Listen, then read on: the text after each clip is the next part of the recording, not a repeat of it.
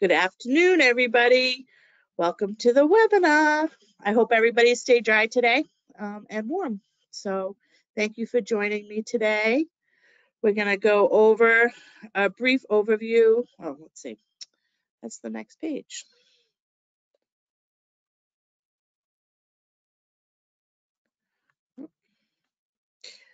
Hold on while I figure out how to do this.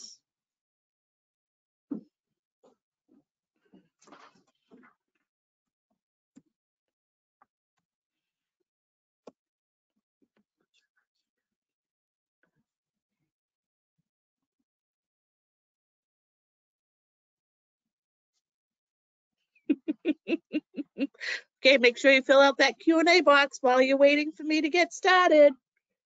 There we go.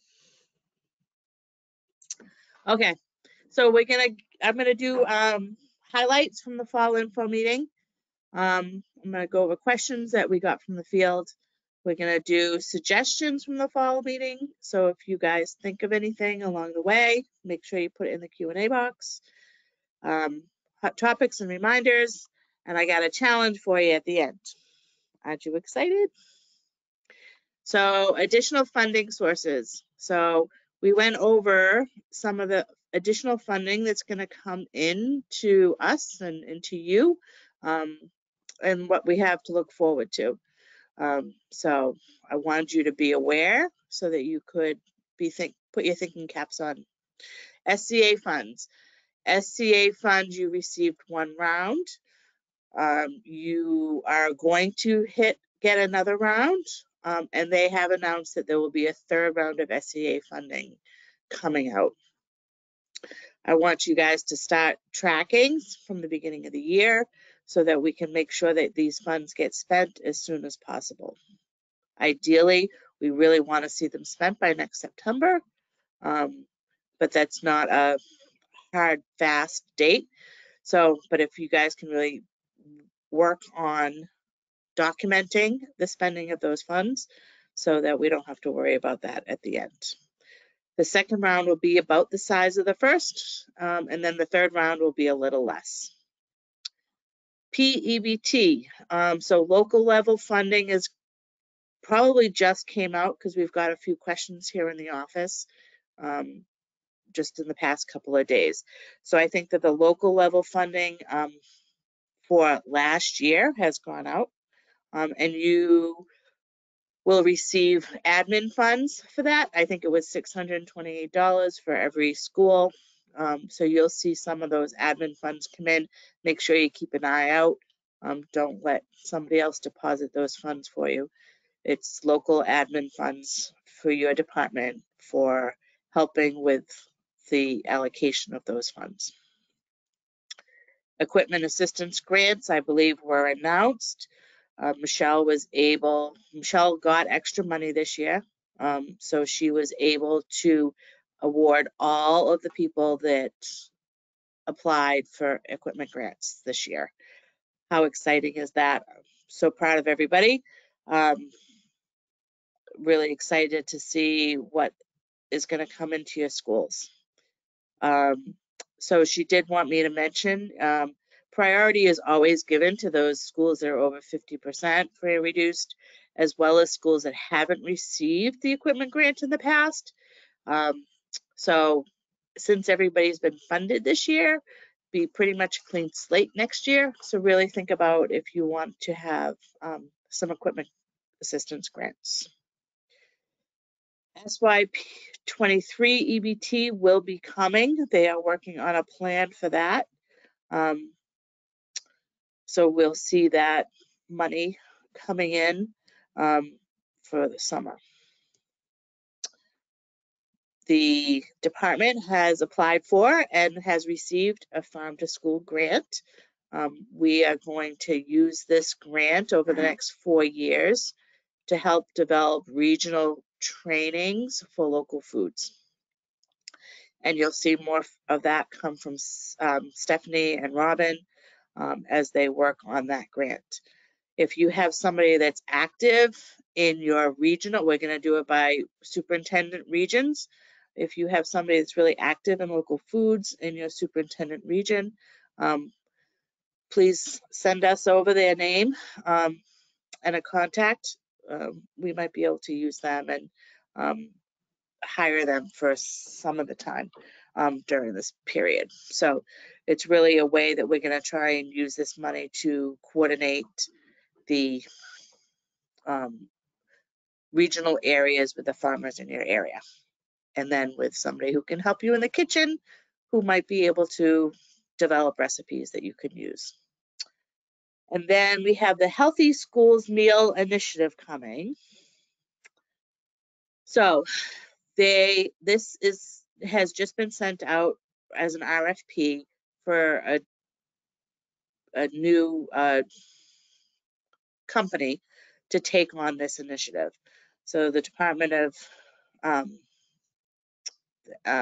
NSLP is looking for somebody outside the agency to oversee this. So there's going to be 4 distinct parts of this Healthy School Meals Initiative. So first is the Healthy Meals Initiative Recognition Awards, something like the last one we did. Can't think of the name of it.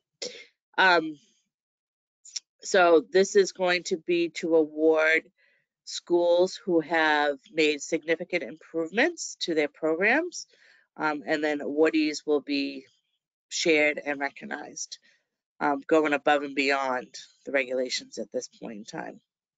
There's going to be a second part of this initiative that is going to target small and rural school authorities, and they're going to offer grants of up to 150 grand per grant for those small and rural schools. So my first question was, so what is small and what is rural? So small is anything less than 5,000 enrollment. So that's the majority of the state of Maine. So everybody would get to participate with a few exceptions. Sorry, Lewiston and Portland. And then rural, it needs to be 25 miles outside of Portland, Lewiston, and Bangor.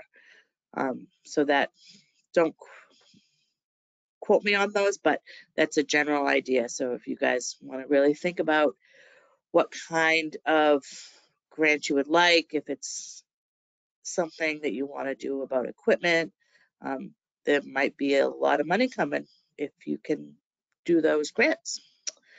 There is a food systems transformation challenge, which is really exciting. It would give someone some money to work with industry partners to develop creative solutions to provide nutritious food for school meals. So this is like looking at like food hubs or distribution programs or processors to get local foods into schools. So something really exciting that would help us use more local foods. And then they're going to offer a couple of healthy meals summits to recognize the people that won during the Healthy Meals initiatives and the food systems transformation. So it's all really, really exciting. They are going to start next school year. So it's something really to really think about, really put your thinking caps on, talk to your friends and neighbors, see what everybody's doing. And we'll work together to try and participate in this. This was our pretty new Thursday update. I say we, but I mean Paula. We've revamped that Thursday update. We're going to try and hold most of the communication to come out on that Thursday update and try and limit the amount of things that come out on the listserv from us. So you'll see a more in-depth Thursday update, and it will look something similar to this. So it looks really exciting. Thank you, Paula, for doing this. And the listserv will be for you guys to communicate, and really anything that's time sensitive that we don't really think can wait till the following Thursday. All right, so exciting and new, something different in your mailboxes every week. So we wanted to go over best practices for fresh fruit and vegetable and after school snack. As we've gotten back after the pandemic, we really wanted to make sure that we reiterated the importance of the serving methods for fresh fruit and vegetables program, making sure that those are outside of the meal periods. Please use your social media and your website, as well as posters, to get the word out about what you're serving in fresh fruit and vegetable, and that you are able to use some of that money that you are awarded, I believe it's 10% in your budget, in order to purchase equipment that might be for fresh fruit and vegetable. There was also talk about using Cisco. Cisco has created a menu that they have shared with people for items that are new and different, or might be something that you haven't served before in your fresh fruit and vegetable program. So if you want to get in touch with them, it's a great way to get some new and different things into your program. Few reminders about after school snack. You have to be over 50% to participate in after school snack for free. You are able to participate when you're not over 50%, but your reimbursement is different. So I think it's 8 cents for free for paid kids, 90 something cents for free. So just take that into mind. Remember that this is 2 components of the meal program, and students need to take 2 in order for it to be reimbursable. And your training, accountability, and monitoring is going to be super important with after school snack. We know that a lot of times the after school snack is done in the schools. It's not really your staff, but it's really important to make sure that you monitor that and keep them accountable for the meals that you're serving in that program. And a quick reminder that a fruit component needs to be, if it's juice, it needs to be 6 ounces. If it's a fruit or vegetable, it needs to be 3/4 of a cup. So just a reminder that it's a larger portion than we're used to. Okay? Everybody good? The 2023 Farm to School Cook-Off is fun and unique, and a unique opportunity to engage both staff and students. And this year, we're going to do it again. It's really exciting, and it's a lot of fun. And this year's local ingredients, I don't think I'm supposed to be telling you, but it's oatmeal for breakfast and carrots for lunch. Shh, don't get me in trouble. Copies of the cookbook are available on the website. We just printed the new cookbook, so it's really great. The graphics are awesome, and it's really fun. So check it out for some new items for your menu. This was last year's team. I want to congratulate everybody that participated. And the team from Lewiston were the champions. So round of applause for all of them. Yay. Thank you all for participating. And we want to get a big group this year. We're looking for sites across the state. So if anybody is really interested and knows a good kitchen site, that might be good in their area, so that we can branch out to other areas within Maine. We would love to see it. Put it in the Q&A box. Okay, breakfast after the bell. Kate really went into a lot of detail about breakfast after the bell, because this is the first year that we are really going to check and see what's going on with breakfast after the bell.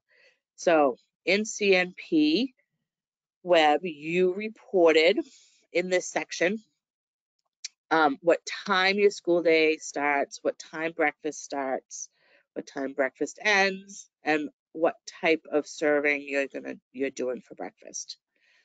And from this information, Kate is going to look at the after the bell components, and make sure that everybody is following 359, which says if you're over 50% that you're doing breakfast after the bell.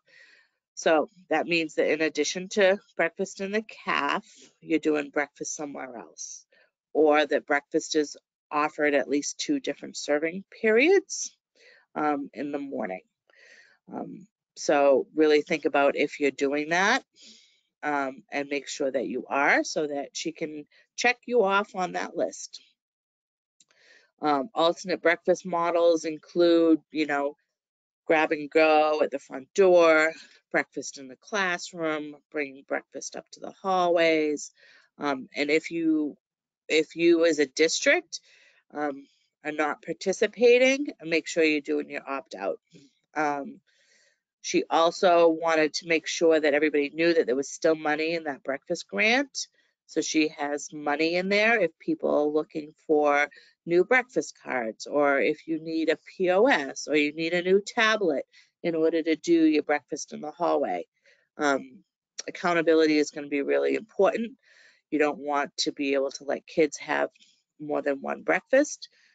So if you need that tablet in order to do that, be sure to reach out to Kate and apply for that grant. I heard she's not being very fussy, so you might be in luck. CACFP also has LD 577. So if districts are over 50%, they need to offer after school at-risk program. So make sure that you're looking into that if you're not already participating. It's a great way to increase your reimbursement. After school snack is only $1 or so in reimbursement, but you can get up to $4 for an after school at-risk supper. So really think about if that's going to work for your district. And if it's not, make sure you opt out of that program. And Alyssa, was able to share a quick guide, that's the wrong way, Jane, about starting an after-school program. Step 1 is to email us, and then watch the webinar 101. Send CACFP your required documents to set up CMP Web, but you should all be set up in there so you can skip step 3. Complete your online agreement is step 4, and then once you're approved, you can get started. You can't get reimbursed until you're approved, so make sure that you do that in a timely manner and get that done. The application is wicked easy now. It's not like the old way, and it's a great way to serve your kids after school, especially if they're going into sports. But you need to have an open site, a site that's available to all, in order to be an anchor program in your school. But you can reach out to CACFP staff if you have any further questions about that.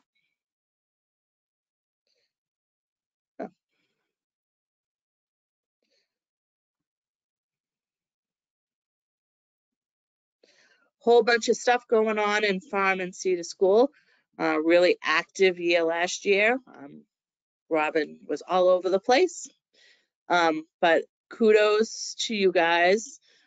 Spent $375,000 in local foods last year. Yay! You guys did great. Harvest of the month, Fishermen Feeding Mainers, Farm and Sea to School Institute, all sorts of videos online. And Robin even had a Wabanaki Foods in, and she has a spring foods guide that she did some cooking in the kitchen here. So you can check out those videos. I really encourage you to participate in Harvest of the Month. There's a ton of posters up here and stickers. We got lots of stickers to send out. Really, it's a great way to to get your foot in the door with harvest with local foods if you haven't already started. Fishermen Feeding Mainers has been a great program to bring food into the schools. Robin, again, has some great recipes on the website. Check them out. Schools just need to go pick up their fish in Portland, but other than that, it's free of charge. So it's a good way to try it. Try a little bit with your kids. Give them some fish tacos, spice it up, and try and get some fish into those older kids. It's local, it's fresh, it's right off the dock, and it's really good. Farm and Cedar School did their first institute this year. There was 3 groups, 3 districts that went and participated. We're really looking for funding to continue that institute next year, and we're really excited. Make sure you check out the videos on the website. So this is some of the data that Robin put together. I know everybody wants data, right? So, but at least Robin did something with it. And from your receipts, she was able to say that 57% of the food that you purchased came directly from a farm. Yay! She was really worried that a lot of it would go to the distributor because it's just easier. But it really goes to show that, you know, you guys really stuck to it and really bought from those local farmers. So thank you so much. And then what did the schools purchase? Apples was the biggie. That was the low-hanging fruit. So you guys did a lot of purchasing in apples and then a lot of purchasing with protein. It's kind of like where, you know, the expensive stuff is, right? Or your cows, as Melanie has bought. But also potatoes, tomatoes, root vegetables, value-added dairy were your next category. And then winter squash, blueberries, other fruits and vegetables, squash, brassicas, leafy greens. So really a great variety. Really great that, you know, local food fund has given back $125,000 to you guys. I'm really happy to see the stuff that you've purchased and looking forward to how we can grow local foods in schools this year. This is one of the signs. Maine farmers love supporting Maine schools, and they really do. They really want to see their food in Maine schools, feeding their kids. I wanted to introduce you to Megan. Megan Haas is joining our team as a contractor for the spring, and she's going to help us with special provision 2 validation. Sites that are not having a review this year will need to get validated for their applications. It's really great that we have Megan here to do this because it really helps you too, because we're really looking so that we don't have a mistake in an application and then 3 years down the road we find that, you know, we have to take money away all the way back 3 years. So Megan is here to help us to make sure that all the applications are correct and that you're ready to move forward. So if you don't have a reviewer coming to visit, you might have Megan coming to visit if she can't do it over the phone or virtually. So some of the requests from the meeting, we had somebody request that they're having a lot more allergies come up because of the no charge meals in Maine, that a lot more families are participating and kids with allergies are participating. So there's been a lot more requests about foods or especially dietary guidelines. So we have a request to do some sort of a roundtable discussion training on allergies. And the other request was for some grant writing training, since all this money seems to be coming in and everybody is wanting us to write grants or you to write grants. So Full Plates, Full Potential did volunteer that they might be able to help us bring somebody from the outside or from their team in to help us with some grant writing training. So we'll be looking at trying to plan a couple of those trainings within the next year and get us all ready. If you have any more requests, please put them in the Q&A box. We did get a request about recipe sharing. How can you best share your recipes? We'll be looking for those that maybe we can add to the Thursday update. So if you have a really great recipe or a website that you use for recipes that you really like, that the recipes are all credited, it would be great if you could share those, and we'll share them out on the Thursday update. And then tell us what's going on. Share all the good stuff. We want to know what's going on in your program. You know, I was on Maine Calling this morning. I am going to meet with the superintendents on Thursday. I really want to tell them what's going on in the schools, but I need to know. You guys need to tell me so that I can tout all the great stuff that's going on out there. So if you have something good coming up, please send me an email. Let me know what's going on. I'd love to come to different districts now that I've gotten my feet wet, and come and see what you're doing, and really share it. We're going to try and figure out some way for us to easily post this on the website, but for now, just send me a quick email. Let me know what's going on. If you have something exciting going on in your school that I could come visit, or we could talk about with these great partners that we have.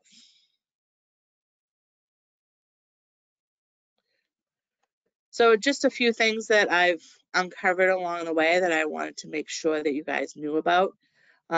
New from SNA came out the SNA Associates Advocacy Toolkit. I thought that this would be great while it's developed to go to Washington and talk to the senators and representatives down in Washington. I think it would be a great way, a great toolkit to talk to your local senators and representatives.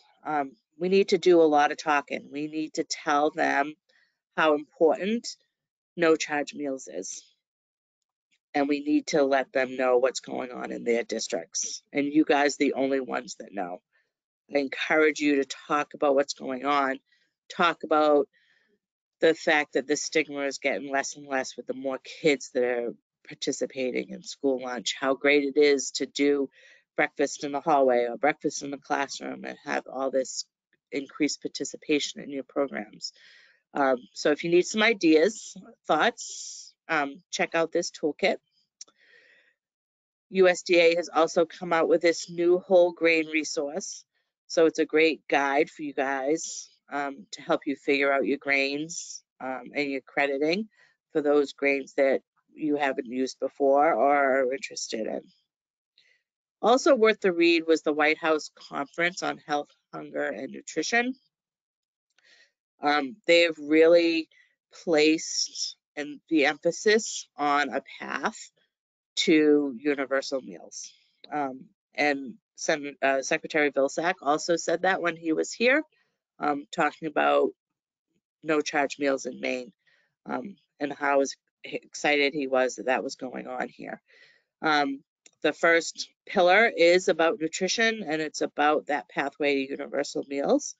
I don't think we'll see it come very soon, but I'm hoping within the next 5 years. But he is looking for a pathway, and people are watching what we're doing here in Maine. So really check it out, even if it's skimming on the website. It's the Biden White House Conference on Hunger. So check it out if you have some time to do a little reading. Couple of reminders. Enrollment information is included as part of your October claim. So make sure that you have that for when you go to do your claim next week. It's verification season, so make sure you have your verifications in process. Everybody should be in process by now, and that information is due into CMP Web by November 20th. Don't be late. And if you're interested in getting into CACFP for October, you have to get your claim done by the 31st.